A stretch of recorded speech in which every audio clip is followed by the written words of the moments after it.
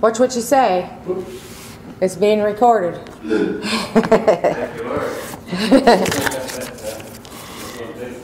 you, Lord. Well, it's good to be here this morning. It's good to have you all come out.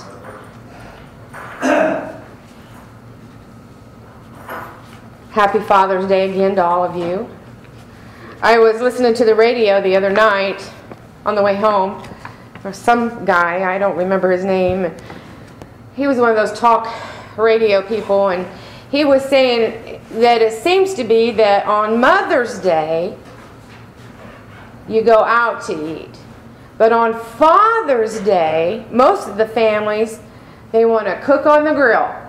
And so why is it that the mothers get to go out to eat on Mother's Day, and on Father's Day the fathers got to cook? And I thought, you know what, that is kind of true. But it's a good day, but we should be, every day is Father's Day, really, as it is Mother's Day.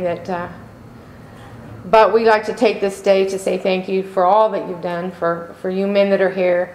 And we know that it's it's a hard thing, I guess, to be a dad if you have a kid like me. I'm just so thankful for the dad that I do have. He won't be able to hear me probably, but I'm thankful for that. So today, on Father's Day, and I don't have to tell you this is something that you know, especially today, if you're a father, then sometime today you're going to reflect not only on your own father and the qualities and the things that you've seen in him, but you're going to also probably reflect on your own self and think, well, how did I do as a father? Or maybe you will ask yourself or think about some of the things. How many know that fathers, us earthly fathers, are not always perfect and do make mistakes? But I think that's a day that we just time to just chill out, dads. This is not going to be all about you, okay? Sorry. I guess I probably even shouldn't say these last two things here, but I think that fathers on a day like today that maybe would answer this question or think of this yourself. Do my children know? Do my children know that I love them? And because so many times as fathers, it's something that you don't usually just say all the time. You think they just know it, And if you're here this morning and you're a father and you have any kind of distance between any of your children, I just want you to know it's never too late. It's never too late to make up for that. I know that sometimes, oh well, I'm going to stop there. Okay, open up your Bibles, if you will, to the Gospel of Luke. And I want to show you this morning that Jesus used this method of reflection when he was speaking to his disciples, and what he was wanting them to do was make a comparison. Okay? And what he wanted, or his goal, was to help them, to help his disciples, to understand one of the characteristics of our Heavenly Father by saying, now look at yourself as a father, okay? And I'm going to show that to you. He did this by asking them a question. And basically what he was saying was, consider this. Sometimes we need it when we're hearing something or something is being put in front of us. It's always good if somebody gets our attention and says, now listen, Terry, I want you to consider this. Just think about this. And so by asking them some questions, he was causing these men and all of us then to stop for just a moment and think. And so I've listed it this way. This is out of Luke chapter 11, and I'm going to start in just verse 11 with the first question. That question is this: if a son shall ask bread of any of you that is a father, will you give him a stone? Now that's, just stop there. That's a question. And I think that stop for just a moment and don't go over that. This is a question that Jesus asked his disciples because he wants us, at the end of all of this, you, men and women, to understand how it is that we can look at our own lives and learn something from that. So now you fathers, sort of you mothers too, because, you know, hey, when the kids are hungry, who do they come to? Mom. But anyway, if a son shall ask bread of any of you that is a father, will you give him a stone? All right, dads? Dads. I mean, what's he saying? If your son is asking for something to eat, are you going to give him something that's not going to help him or do him any good?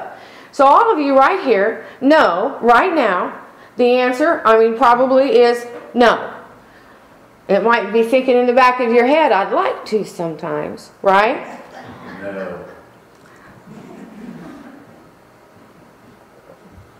So the question deserves that you acknowledge it, and at least you've addressed that. We've addressed that now with all of us, haven't we? We would not do that, right? Mothers, fathers would not do that. So then there's question number 2. Or if he asks a fish, will he for a fish give him a serpent? Same question. If a son shall ask for a fish of any of you that is a father, are you going to give him a serpent? No, we got a hearty no there. We are not, you men and women alike are not going to do that. And then verse 12 goes on to say, there's 3 questions he asked him. He just wants him to think. Now, think then, or if he shall ask an egg, will he offer him a scorpion? So then again, maybe you'd like to sometimes, but no. And I wondered about that, and I was just reading last night, and this is just a little thing to add in there, that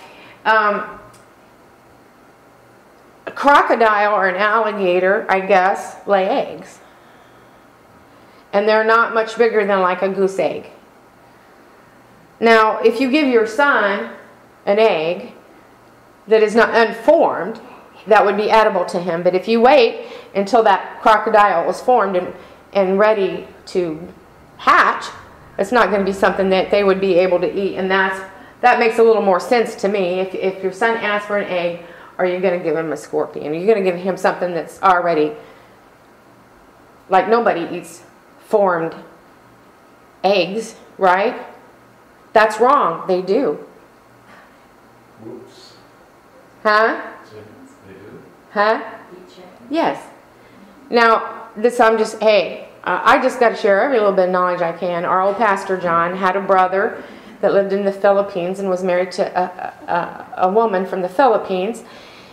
And they lived for a short time over in Bluffton. There was a pond in the middle of these houses, and they had ducks that were laying eggs, and noticed that the ducks were not the eggs. Where did the eggs go? Somebody was stealing the eggs. Well, they caught her. And what she would do is take the egg right when she could tell that egg was ready to hatch, and she would take it before it hatched, put it down into boiling water and boil it, and then crack it open and eat that formed duck right out of the egg. And that's a delicacy. Just to add this, I know you don't care about it, but you know what? They caught fish too, and they found they had cut off the heads of the fish to clean them, wrapped them up in newspaper and threw them in the trash, and she dug them out of the trash, put them in water and ate them, boiled them. So, they might think we're weird eating pizza, right? So, anyway, that...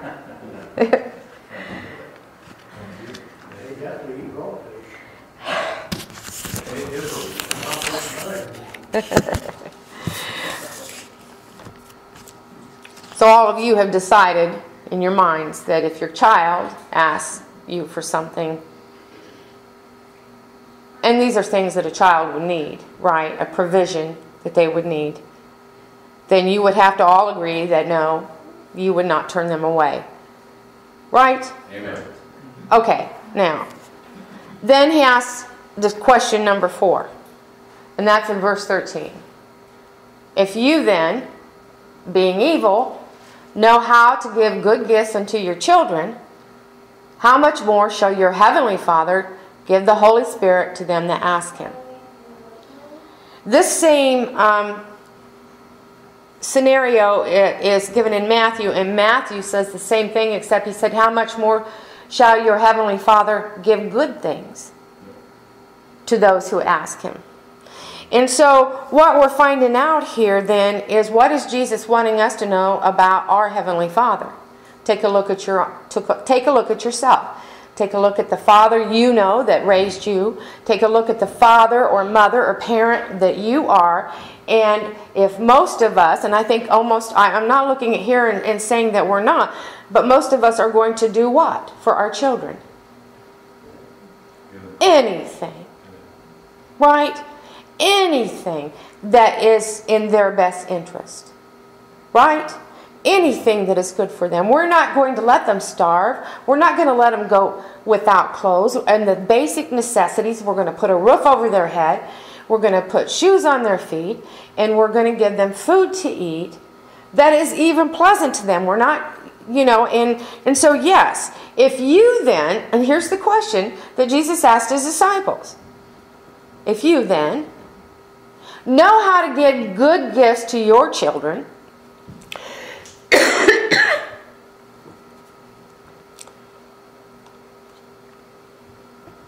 how much more then shall your heavenly Father give the Holy Spirit to them that ask Him? You as a parent have a desire, do you not? And the ability to supply the things that your children need. Now, when I say to supply the things that your children need, I guess most of the time we think of this little one sitting back here on his dad's lap, and that's easy because he has to depend on dad to give him things, right? That he needs. However, when the bigger they get, the more they think they can decide what they need, and what they think they need isn't always what they really need, right? It's only what they want. Hey, I got an amen there. Hey, yeah, we're getting through here.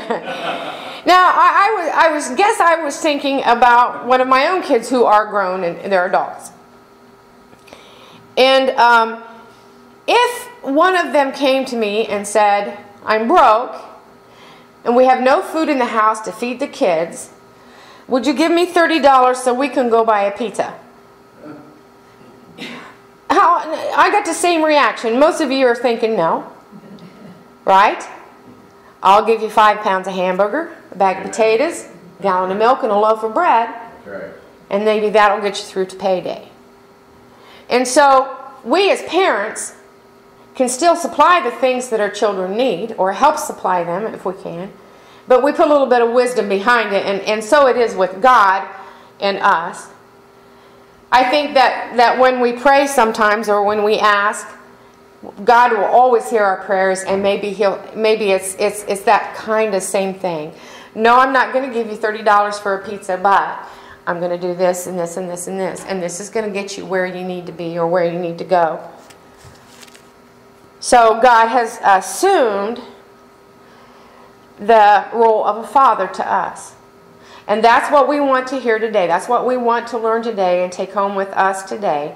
In our minds, that God is saying in these things that He has assumed that role of a father to us, and that we can look at Him as a father. Now, we've always said, and we know that He's Father God. He is, He is our Father. But can you look at this characteristic and get a deeper meaning out of that characteristic that God has in His feelings for us? Because He says He is our Father. He's taken on that same role that you do as a parent.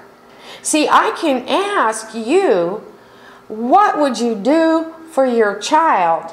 And you would be able to say what? Anything. I can. Anything. And yet, we as Christians sometimes don't think that God looks at us the same way. That He is looking at us that same way. Oh, there's Charles. You know, what does Charles need for me today? Okay? So God claims us as His children, and His concern for us is a fatherly, same as, or equivalent, or like a father or mother's love for their children. His love for us and His tenderness and goodness excels that of an earthly parent. And I just keep going back to those three words right there. How much more? How much more? Now let me have you think about this. If our parents took care of us, right? And we took care of our children, how much more is God going to take care of us? Amen? Amen. Amen. So our Father will not give us stone for bread. He's not going to give us a serpent for fish. Much more, He is going to give us good things. And I was thinking about how much more He can give to us than we can give to our own children, because we can feed their bodies, and we can put a roof over their head, and we can do all the things that a parent needs to do, right? But God can feed the body and the spirit.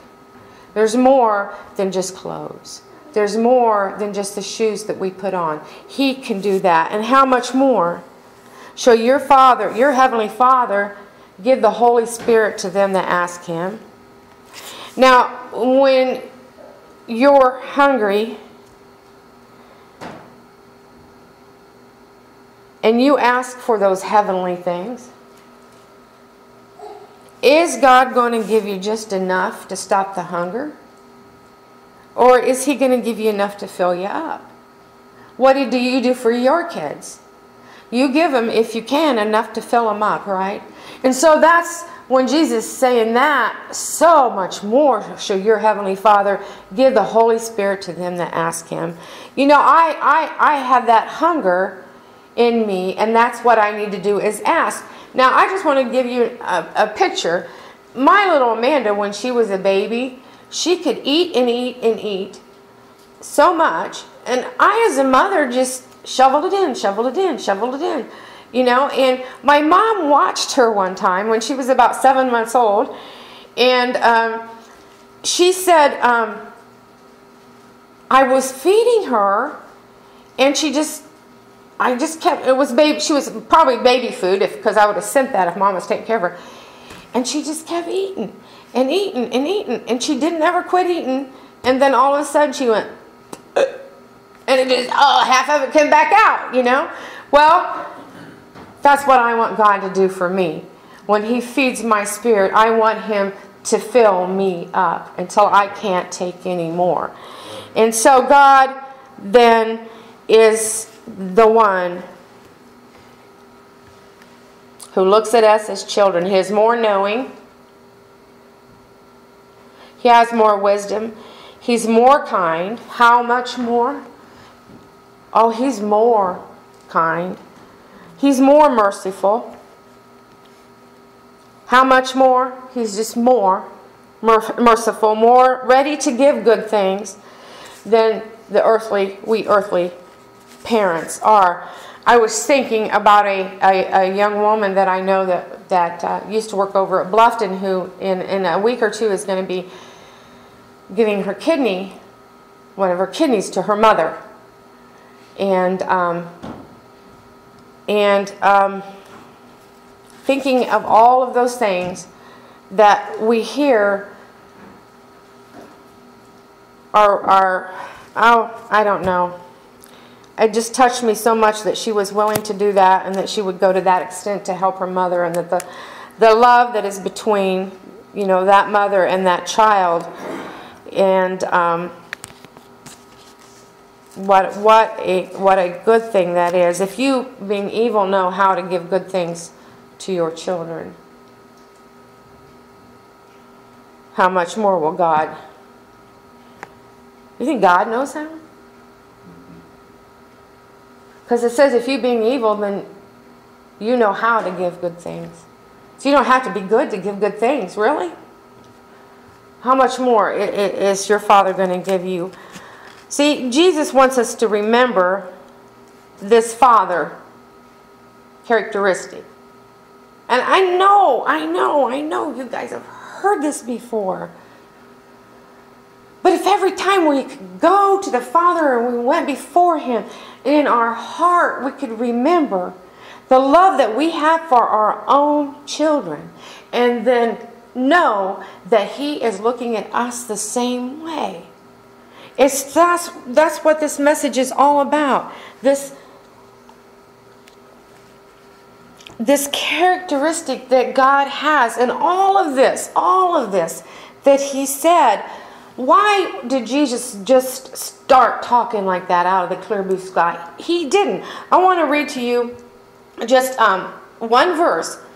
This is the beginning of chapter 11, verse 1, because His disciples had a question for Him. And that is 11, verse 1, and it came to pass that as He was praying, was talking about Jesus, in a certain place, when He had ceased, one of His disciples said unto Him, Lord, teach us to pray, as John also taught his disciples. And verse 2 says, and He said to them, when ye pray,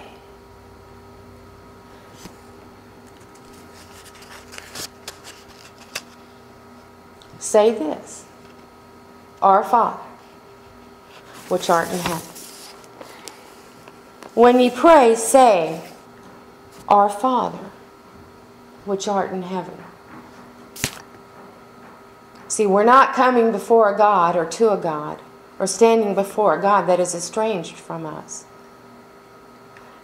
We're not standing before someone who doesn't hear us, or someone who doesn't care for us. We're standing before a God that calls us His children, and loves us the same way we love our own children.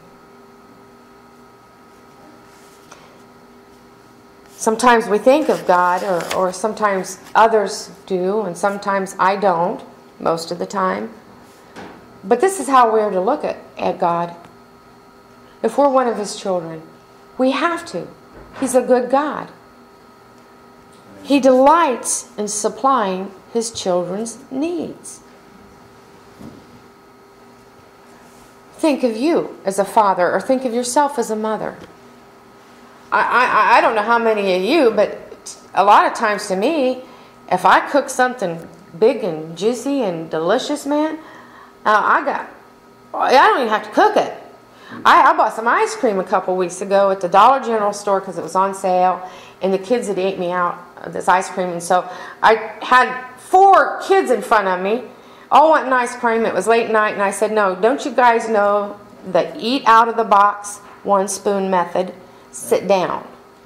And so they all sat down at the table, these 4 little girls. I said, okay, who goes first? Grandma goes first. And you know, I wouldn't do this in the winter time if I was afraid of getting the cold. That's probably why I have the cold. So I get down, I get a bite of ice cream, and then we go this way, you know. And so I'm digging that ice cream out, and they're, you know, and by the time I get that spoon, because they know it's coming that way, by the time I get that spoon up there in the mouth, they're going, you know, and I give them big bites, and I didn't realize how I was giving them big bites, you know. They were all getting head brain freeze, you know. But I delight in putting those pleasant things and giving those pleasant little things to my children and to my grandchildren. Our God delights Right? He delights in giving us things that we ask Him.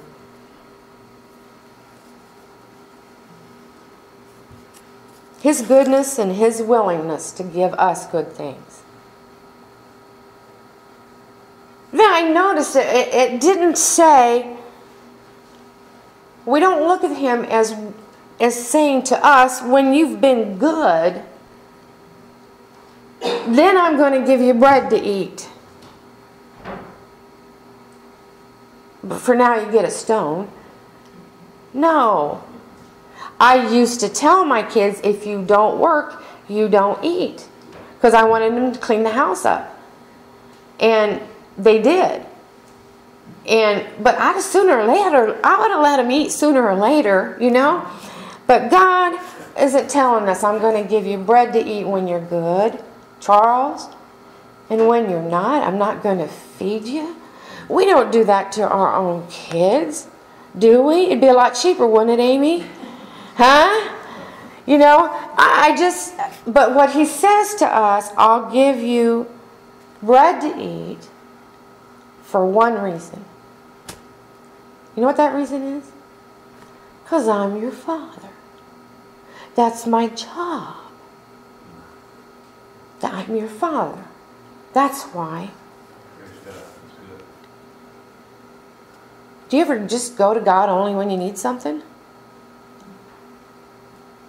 Yep.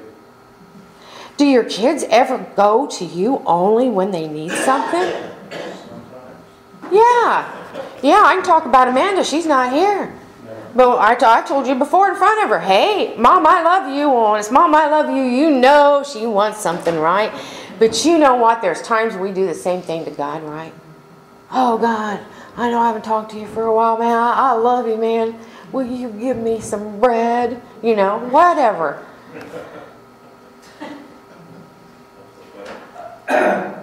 Couple weeks ago, or I don't know how long ago it was, I told Dad, well, my grandson, AJ, we are not allowed to see him, and I had been told that if I tried to see him, that his mother would call the cops, and so I was telling Dad, I'm going anyway, and if she calls the cops, I might go to jail. And Dad said, well, if you go to jail, I'll come and get you. And I said, well, why would you do that? And he said, because that's what dads do. And I thank God for a good dad. And I thank Him, my Heavenly Father, for being that kind of dad to me. That He does it just because we're His children. Galatians 4:6 says, and because you're sons, God has set forth the Spirit of His Son into your hearts, crying, Abba, Father. Abba, Father. We have the Spirit of His Son in our hearts. And that's why our hearts cry, Abba, Father. Abba just is another name for Father. And you may stand as we get ready to go. And as you go, I hope that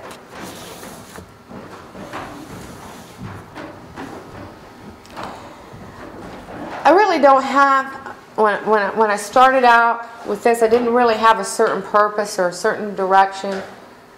Only then, mostly to honor our own fathers, you men here that have done such a good job.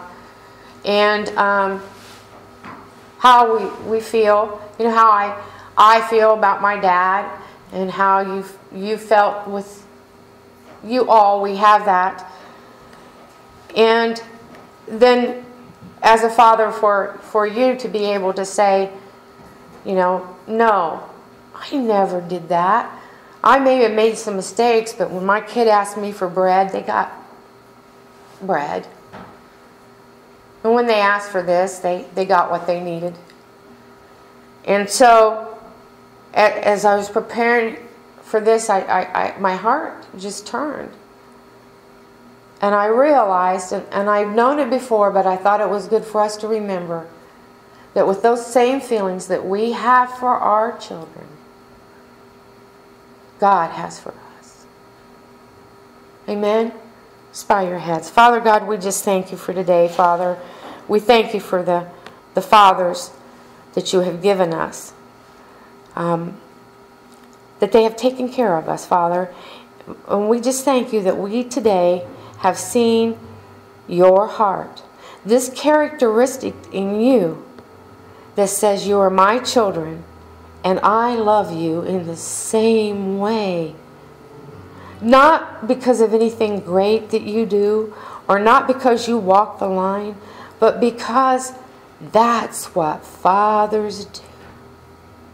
And so, Father God, let your children today just sit back and take in some of that love that you've given them. I pray that you give them a good day, Father, and that you take them this week and protect them, because that's what fathers do.